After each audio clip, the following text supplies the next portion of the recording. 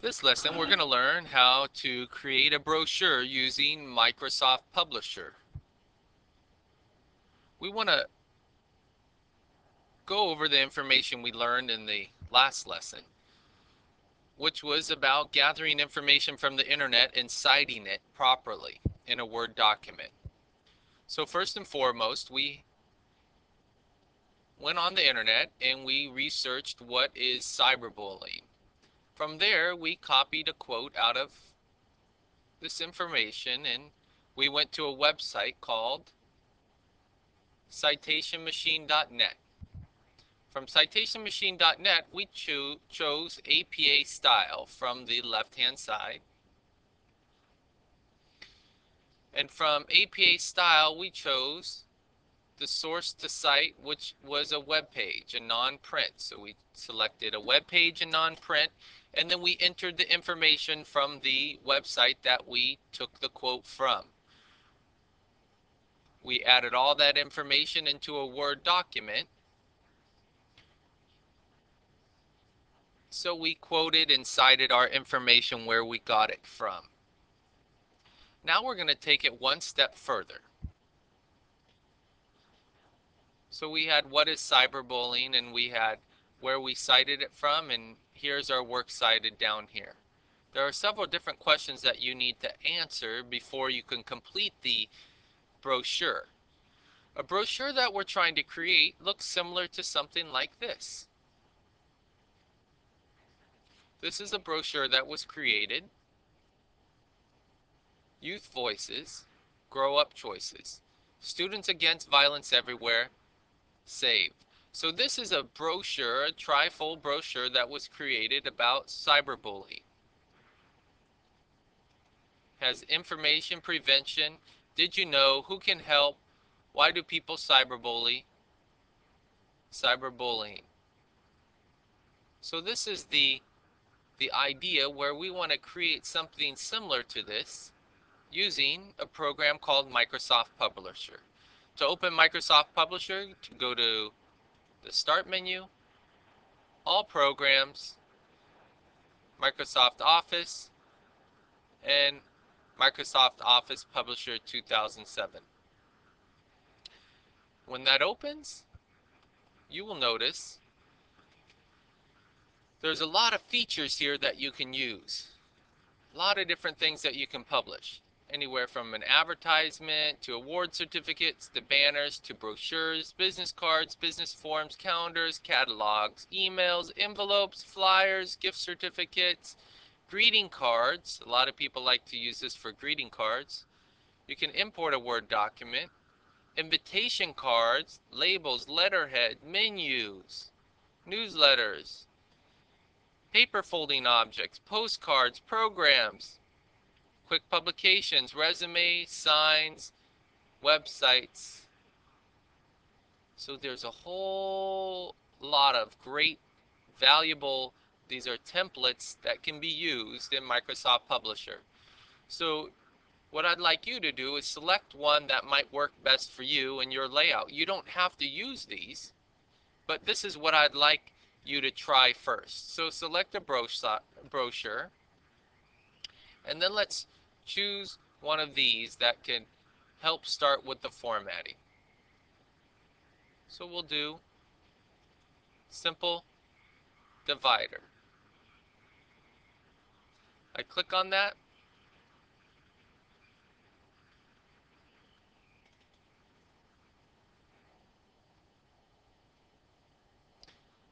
and it will open up shortly. Here we go. I double clicked on it and it opens up into a window that kind of looks similar to Word and PowerPoint and Excel, with all the tools up here that we can use to work in our document. However, it's laid out nice for us. It has the margins all set for us and everything that we need. So to change information, all you do is you select it. That's all you do. You select the information. Select it and you type it.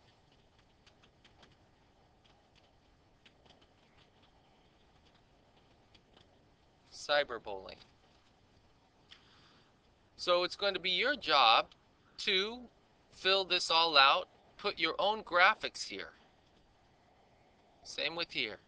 So it has the page dividers for you, and your job is to format and create a document that is a brochure that we can hand out to other students. You can change the template at any time over here. You just click this, it pops up, and you can change the template anything that you want to do. Font schemes, so you can change here the different types of fonts for the page, whatever you'd like to do for that. That's your preference, making it look good. As you can see, clicking it changes everything. Color schemes as well, you can do that. You can change the color schemes, whatever you'd like to do. Just click back and forth and it does it all for you, or you can change it one by one. So these are standard set color schemes. And this is your page options. Okay.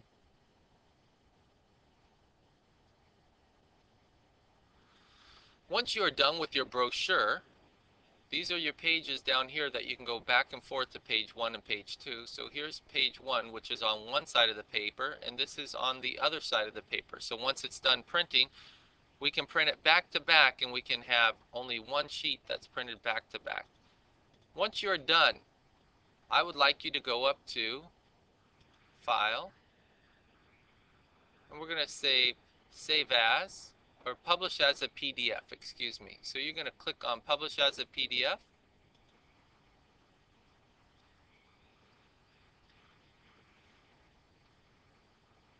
And you're going to upload this document as a PDF. You're going to click on 2009 Students, find the folder that you need to save it in, and we're going to call it your first and last name, your period, and cyberbullying, and we can leave everything else. It will save it as a PDF. So we want to make sure the save type is as a PDF. That's it. And we push Publish. And then it will convert the document for us, and it will open it to show us that we actually saved it as a PDF. And this is the document that you're going to upload to our assignments area of our website.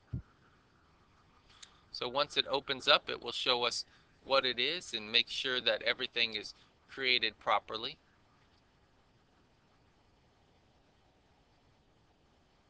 So as you can see, all the borders are gone, so you can't see the blue lines that were here.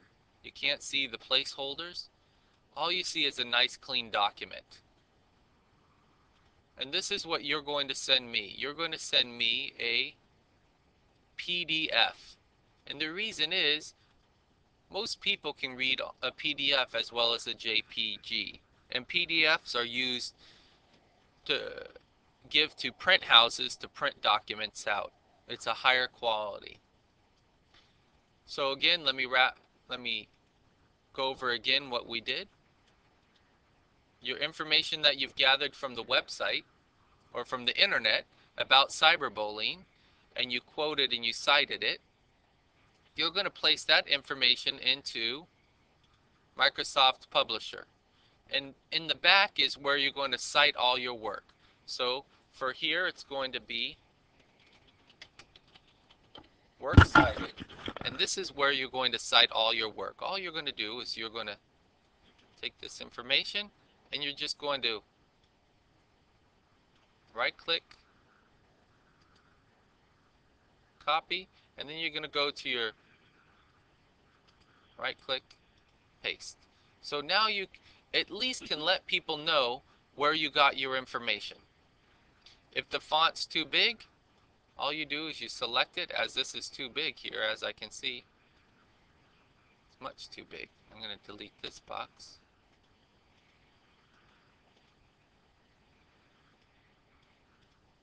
I'm going to open this box up a little more. Double click, and I'm going to change this to, see if a 9 works. might even do it smaller. So 7, 8, put to 7. Yeah, that's better. So I'm going to do my citations as 7. My works cited will be at 7. Perfect.